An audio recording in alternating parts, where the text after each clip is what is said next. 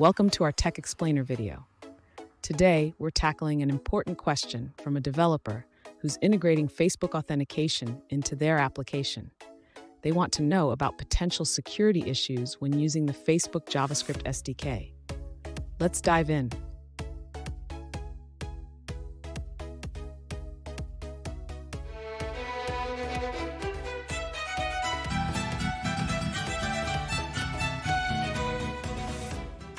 Welcome back to another technical video. Today, I'll be going through your question, answering it, and hopefully finding that solution you're looking for.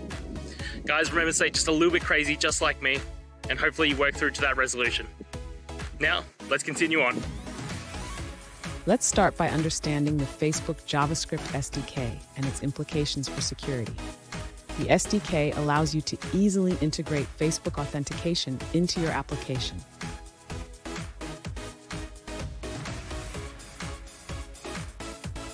You mentioned using a server-side approach to handle access tokens, which is a good practice. This keeps sensitive information away from the client.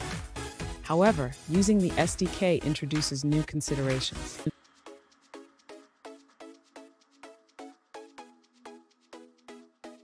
The concern arises when you allow the client to handle access tokens. If a hacker injects malicious JavaScript into your web page, they could potentially access the token using the getLoginStatus method.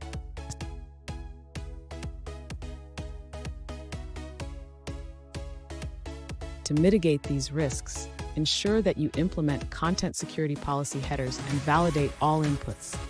Additionally, consider using short-lived access tokens and refreshing them securely.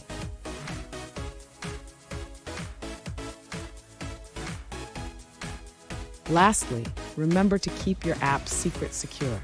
This should never be exposed to the client side, as it is crucial for maintaining the integrity of your application.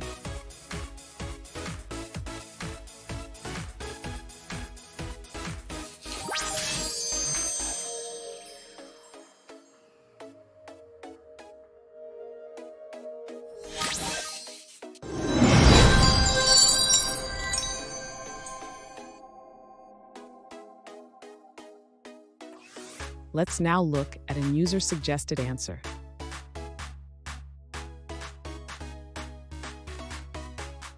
To access your Facebook access token, ensure you have a valid redirect URI that matches your site URL in your Facebook app settings.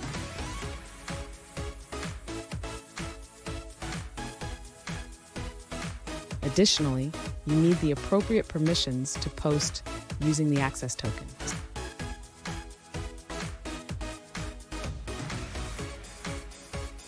You can check your API calls using the Facebook API Explorer tool.